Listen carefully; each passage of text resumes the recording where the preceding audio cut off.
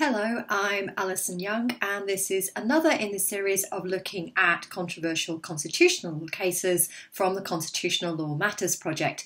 And this time we're going to be looking at a case called UNISON. This is our UNISON and Lord Chancellor, and it's another decision of the UK Supreme Court. So why is this decision of constitutional importance, and why does it cause so many problems? Well, this is one of the key cases applying a principle that we call the principle of legality. And this is all about how should courts interpret legislation when the legislation seems to restrict or interfere with in some way some fundamental principles of the common law. And some see this as a general principle of statutory interpretation. So it's just about how courts go away and interpret legislation. And other commentators say it's something more than that. It's not just about how we interpret legislation. It has key importance as a principle of the UK Constitution because it's one of the main ways in which we can uphold the rule of law. And this argument is used in particular when courts are interpreting legislation that give broad powers to the executive to go away and bring in regulations, for example, which, as you'll see, is what was happening in this case, in the UNISON case itself. And just like most things in the UK Constitution, this seems to give rise to a conflict between the rule of law and parliamentary sovereignty, because these fundamental principles of the common law are substantive principles that we see as being protected because they're important. They're part of the rule of law. They're all about guaranteeing, for example, access to judicial review, or guaranteeing rights to vote, or guaranteeing fundamental common law rights in some way. And this conflicts with parliamentary sovereignty. If Parliament has given broad words, would they really want courts to reinterpret these words in line with these background fundamental principles? Or could we equally argue, well, when Parliament enacts legislation, it must know that there are these fundamental principles of the common law in the background, so of course we can assume that Parliament would want its legislation to be interpreted in line with these principles. So there's this tension between the will of Parliament, expressed as part of parliamentary sovereignty, and the rule of law, this idea of protecting fundamental substantive rights or procedural rights as fundamental principles of the common law. And as with all things in the Constitution, there's a big importance about context. And here there are two issues you'll see running through this case. On the one hand, this is all about access to courts. So it's very important from a rule of law perspective to make sure individuals can get to the court. But on the other hand, this is all about socio-economic decisions. And we tend to think that it's much better for Parliament to take these decisions as they are accountable for the way in which they balance different interests. So having set that context and understanding why this case is important, what was the case specifically about? Well, this is all about a particular provision in the Tribunals, Courts and Enforcement Act of 2007, and I've put the provision, section 42, on the slide for you.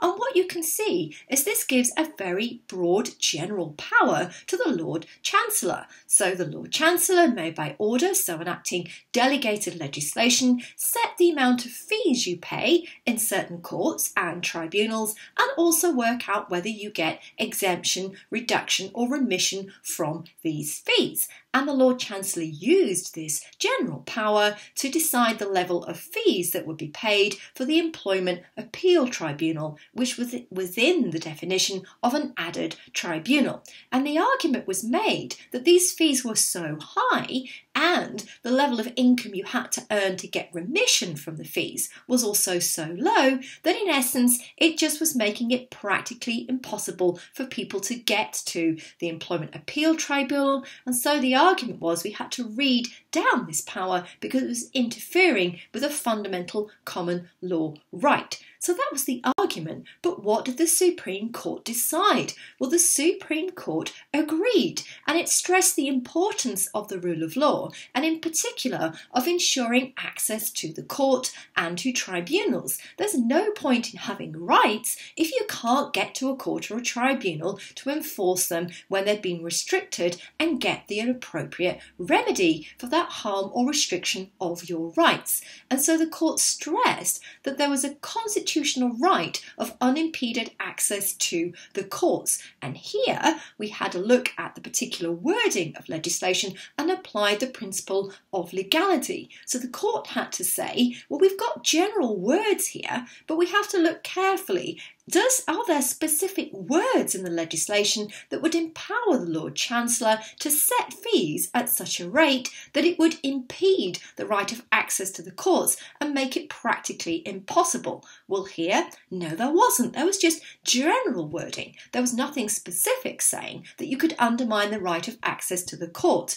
And also, Lord Reid, when he gave his judgment, added that even if you do have specific wording in the legislation that might empower the Lord Chancellor to set fees that might intrude on the right of access to the courts, any intrusion has to be something that is reasonably necessary to achieve the purpose of that particular order.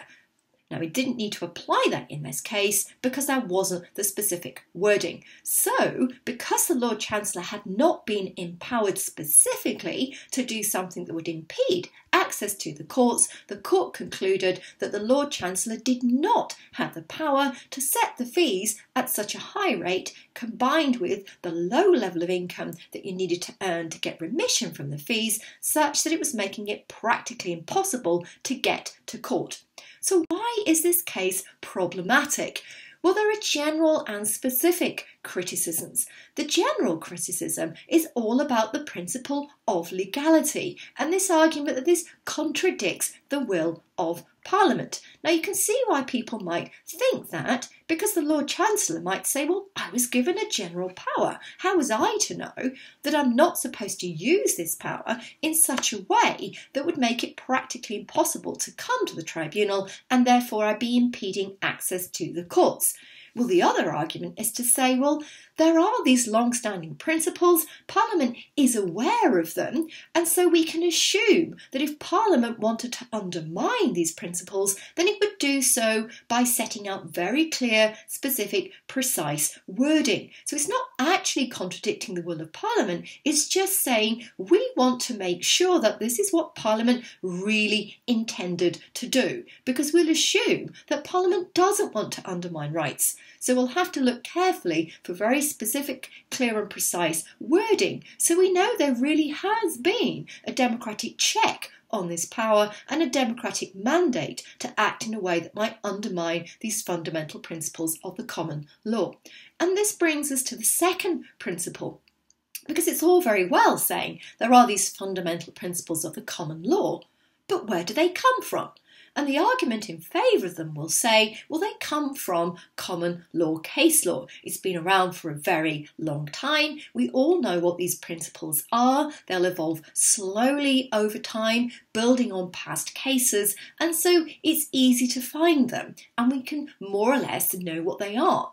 But the critics of the principle of legality will say, but you can't give me a complete, coherent list. So this creates legal uncertainty. How do we know when the courts will say this is a particular fundamental principle of the common law? It might not be easy to predict, and that might undermine the rule of law in a different way. You might not understand what legislation really means if the court comes along and interprets it in a different way.